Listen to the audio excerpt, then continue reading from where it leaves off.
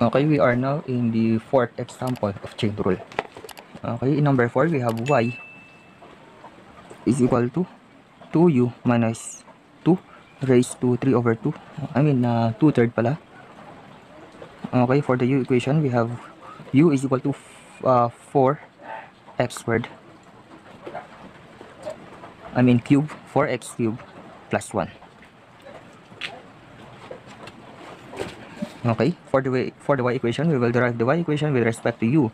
So that is equal to dy over du is equal to the derivative of 2u minus 2 raised to 2/3. So that is equal to 2/3 multiplied by 2u minus 2 raised to 2/3 minus 1 multiplied by the derivative of 2u minus 2. So that is equal to 2 lang.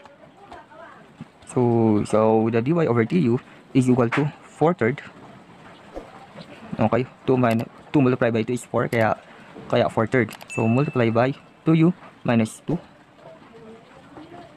raised to 2/3 minus 1. So 2/3 minus 1 is equal to 2/3 minus 3 over 3, or equal to negative 1/3.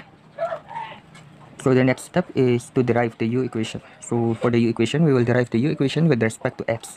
So that is equal to du over dx is equal to, okay, power rule again. So 4 multiplied by 3x squared, okay, plus the derivative of 1 is equal to 0. So totally the final, okay, the derivative of 4x cubed plus 1 is equal to 12x squared. Okay, finally we are now in the part of chain. So we will using the d10. So dy over dx is equal to dy over du. So dy over du is equal to 4/3. Okay, multiply by 2u minus 2 raised to 1 over 3rd. Okay, multiply by du over dx. So that is equal to 12x squared. So substitution for the u, we have 4/3 multiplied by 2u is equal to, okay, 4x cubed plus 1 minus 2 raised to negative 1/3. Negative 1/3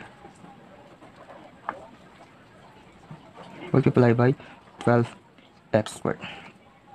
So that is equal to 4 over 3 multiplied by 2 multiplied by 4x cubed is equal to 8x cubed.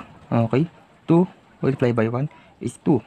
So minus 2 raised to negative 1/3 multiplied by 12x squared. So 2 minus 2 is equal to 0. Cancel it out.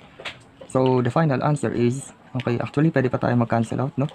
So 12 over 3 is equal to 4. So that is equal to 4 multiplied by 4x squared multiplied by 8x cubed raised to 1/3. Negative 1/3. That is equal to 4 multiplied by 4x squared is equal to 16x squared. Okay, multiplied by 8x cubed raised to negative 1/3, or actually that is equal to, okay, 16x squared all over by 8x cubed raised to 1/3. So that is equal to 16x squared all over by 8 raised to 1/3, okay, multiplied by x cubed raised to 1/3. So pwede natin i-cancel out yung 3 and 1/3 dyan. So the final answer, okay, the final answer is equal to 16x all over by 8 raised to 1/3. Okay, by the way, 8 raised to 1/3 is equal to 2 eh. So 16 divided by 2 is equal to 8. So the final answer is equal to 8x squared all over by x. So pwede rin natin i-cancel out yung x na isa. So the final answer, okay, the most and final answer is equal to 8x. So ayan yung final answer. So this is the end of our solution for the number 4, and please don't forget to click and hit the subscribe button and hit the notification bell for you to be notified in our future uploads. Okay, goodbye.